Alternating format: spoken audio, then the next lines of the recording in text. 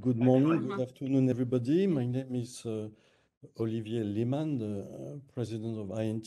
So basically, yeah, so INT has been involved in OSDU since really the early days, and we've really helped, with the testing of the OSDU platform, the conversion to the CRS conversion package. Currently we're helping and validating this CRS conversion with the gigs testing suite, and we pretty much support, I mean, all the cloud vendors, I guess, implementation of OSDU.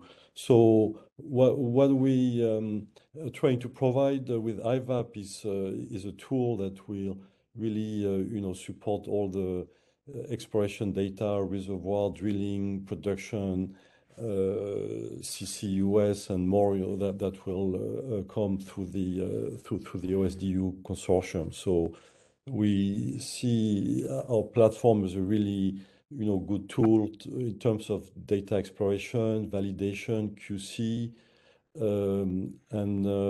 and here what I'm going to show you is a bit of the functionality, but we're going to also talk a little bit about the ability for IVAP to integrate with external machine learning workflow.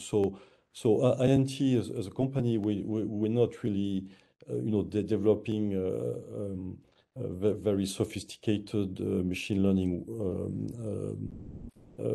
algorithm, but we want our platform, I mean, to for people that have a very unique algorithm, to be able to connect them to IVAP and leverage all the data selection, the data labeling, and the visualization, of course.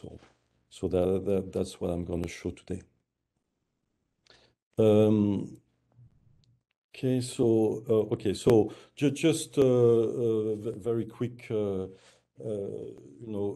graphic representation of some of the capability of in terms of the well display, the well correlation, the core image, stratigraphy, 3D reservoir production, and so forth. So we do have the visualization for pretty much everything that is currently and will be in the OSDU platform. So a little bit of architecture, because IVAP can connect to more than OSDU, and we don't make any copies of the data. I mean, we have this backend that you see on the right side at the bottom, and it's just a bunch of microservices with the various data connectors. We also do support real time, and in terms of data source, so just some of the standard database like PPDM, ProSource, OpenWorks. We even support things like Snowflake, of course, or the SQL type of database, and so on. And of course, we also support file format like Segway, OpenVGS, OpenZGY, LASDLIS, and so forth. So very complete platform. And of course, the IVAP client, so the visualization is connecting through the backend using REST API, WebSocket, messaging, and stuff like that. So that's a little bit the architecture of the platform.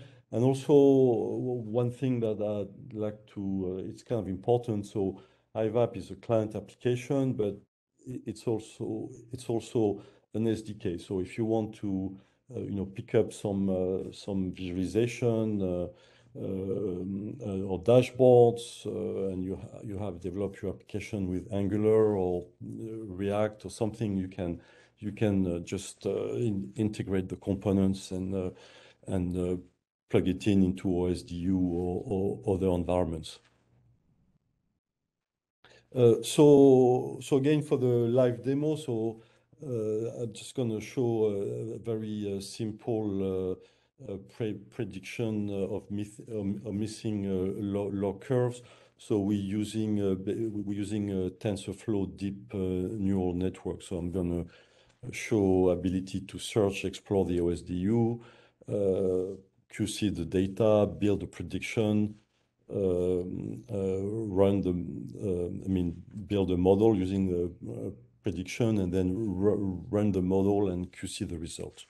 So, and yeah, we are writing back into OSDU using the well-bore DDMS. So let me switch screen here. Okay.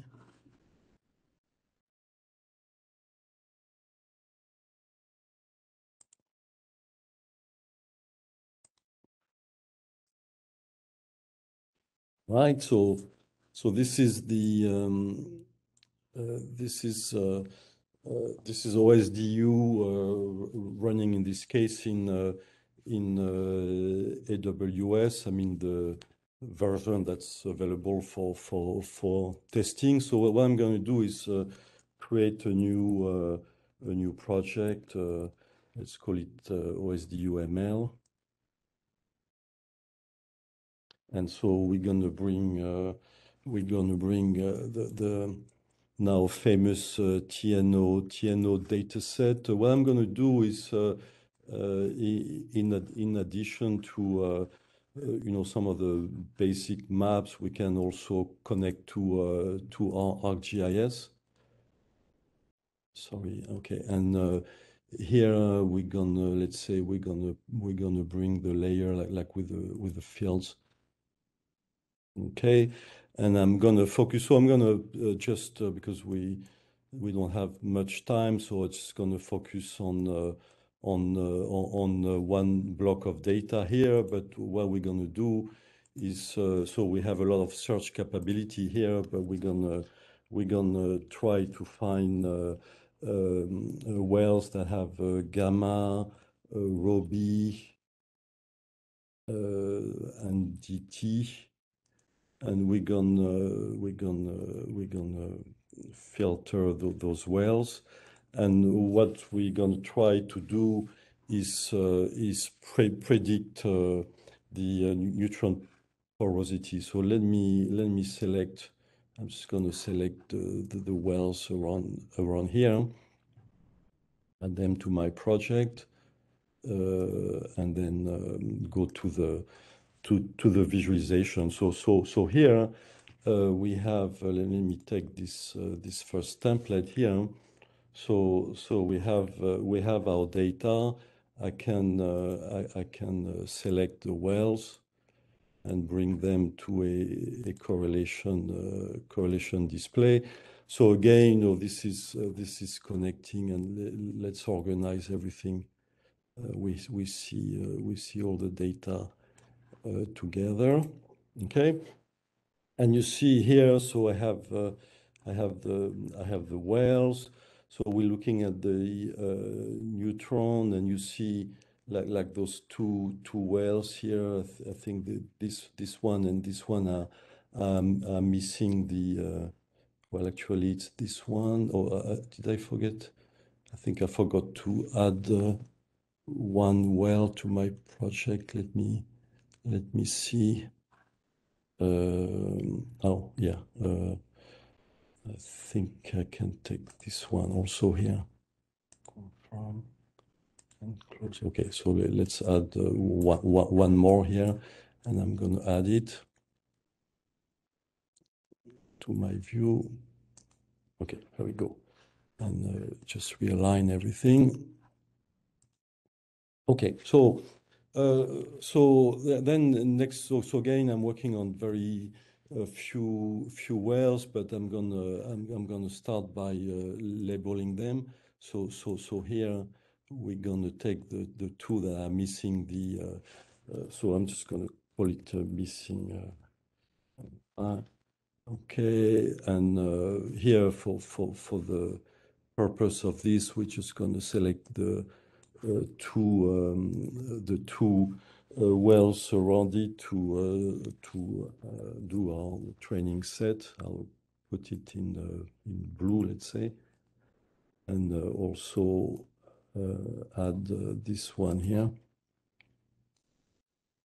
The training set, and then we'll take the rest to be our validation.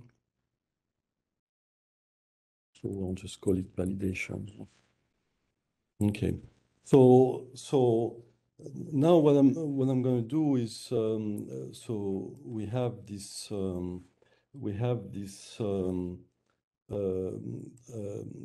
tools, so tab here, and here I have this curve prediction. But the interesting part is all of those algorithms are not running, or they're not directly connected to IVAP. I mean, they're just services that are out there, on different server. And I'm just calling some endpoints. So the first endpoint is to get this property panel for the data selection and the parameter. And this panel is actually provided by the service through a JSON form, I guess. And so here we have the ability to select. So for the training, I'm just going to select the training group. We have, and then just you use the default logs. And here I'm just gonna select my the input curve. So gamma ray, DT, and rho B. And then for the output, we'll do the neutron. And I think I can use, and for the model, so the model I'm creating, I'm just gonna put this and then just run here. Okay, so as we run, what's happening is we have a messaging system. So the machine learning workflow, I mean, is sending messages. So we can also click on this, and he'll get us an update of what the machine learning is doing here. Okay, so you see, I mean, again, I selected just a few data sets, so maybe the greatest model, but for the sake of simplicity, I guess, and speed, I'm just gonna leave it like that. And then so what's happening now is I can run this model and predict the missing curves here. So I'm gonna go back to this machine learning here tab, and then we're gonna do the propagation.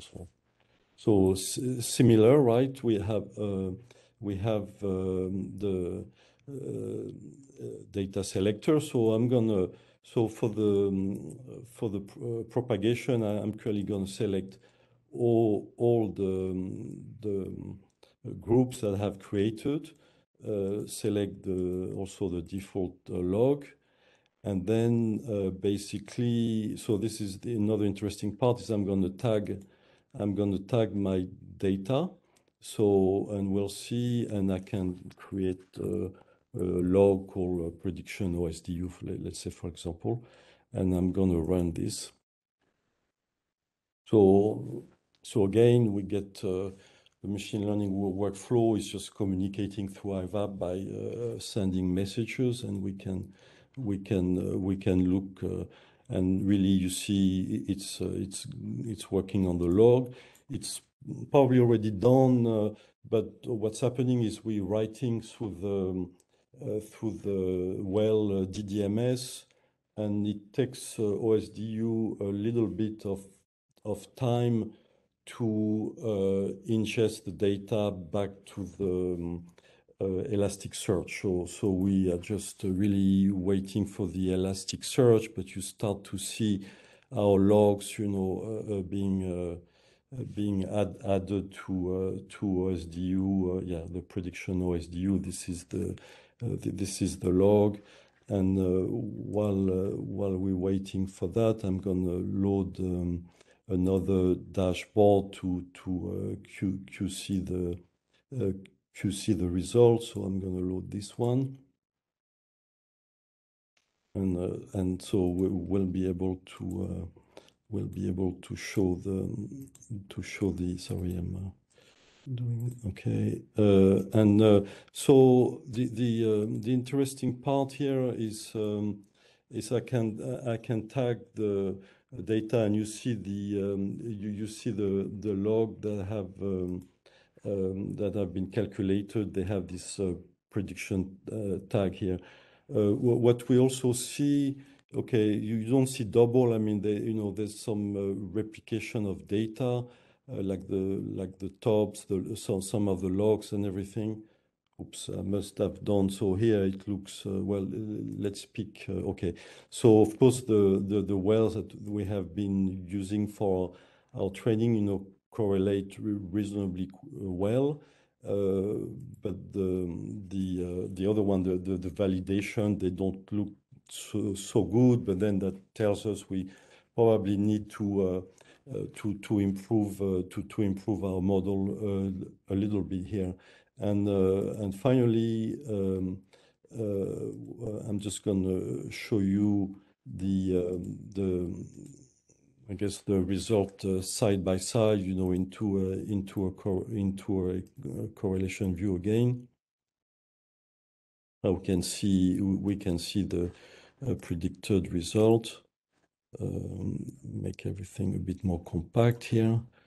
And yeah, and so you see here again, and so the case 07-03 and -01 have the predicted curve here, and again we can really again QC the results very quickly with the tool. But again, I just wanted to point out also in terms of the QC is we seem to have copies of the data, but by just looking at the information here, we'll see that one set of log is the 1.00 version of the schema, and the other one is the 1.1.0. But I guess that's an issue with OSDU that we've been reporting, that they don't take just the latest version of the schema. They keep the old one and the new one. So we are using our platform, I guess, to help QC and do various work. Various work with OSDU. And again, I'm not going to show everything, but we have the ability to show all sorts of data. Of course, the seismic, the tops, the faults. We are going to release also the schematic, the well schematic, part of the well delivery, and so on and so forth. So kind of a wide range of capabilities.